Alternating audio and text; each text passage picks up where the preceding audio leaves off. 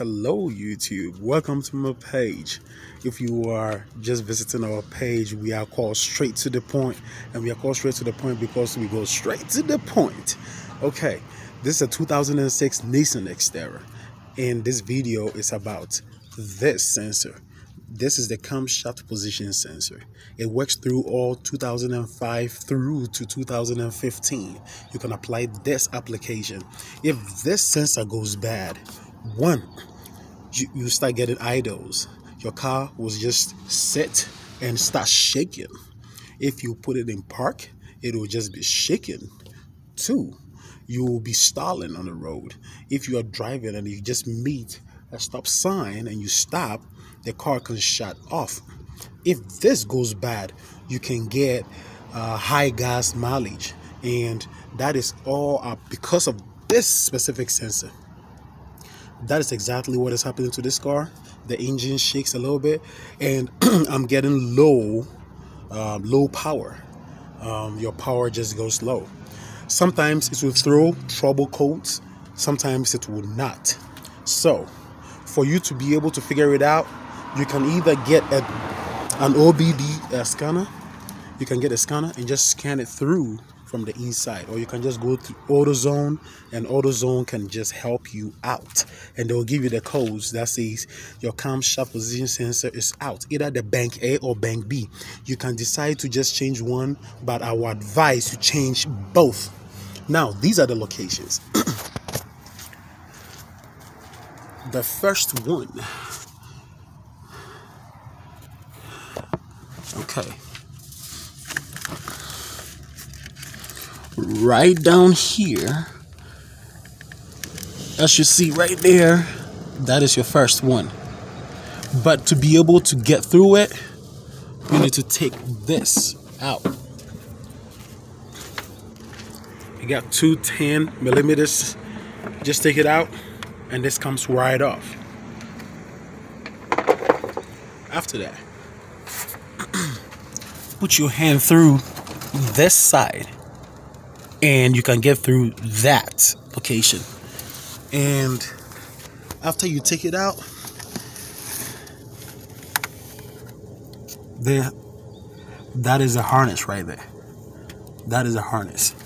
You just press down over there, press down here, and it will just pop out.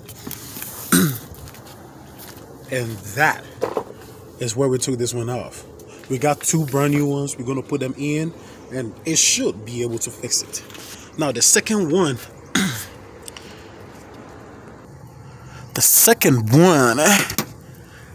it's right. I have to jump on the car.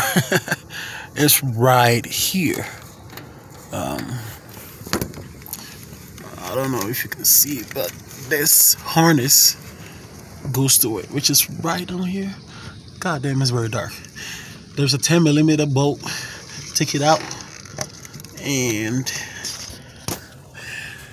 it should pop out. So let me see if I can get a good shot. That is it right there. See that?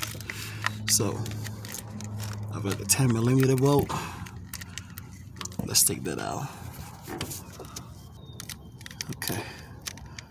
So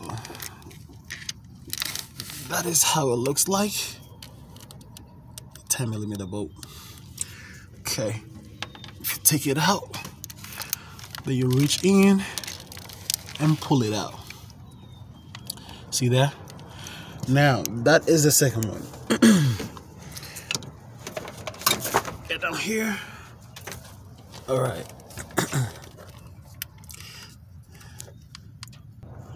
Now, to get this one out, you need to push this harness in. Push it in till it clicks. And when it clicks, it pops out like that. Let's grab it before it goes off. And there you have it. All right. Both of them are camshaft position sensors. See, this one is bent a little bit, and that is for this side. Okay. And this one is straight, and that is for that side. Reverse it. Get a new ones. Get a new ones from Amazon. I got it from Amazon. Yeah, from a seller, YCT, who sells on Amazon or whatever. Both of them were $13. With tax, it was like $15 for both of them. You can't go wrong on these. Just get both of them. Change it. $15 for both? Come on, man. Just get both, put it back in the same way you took them out, and voila. There you go. You fix your problem.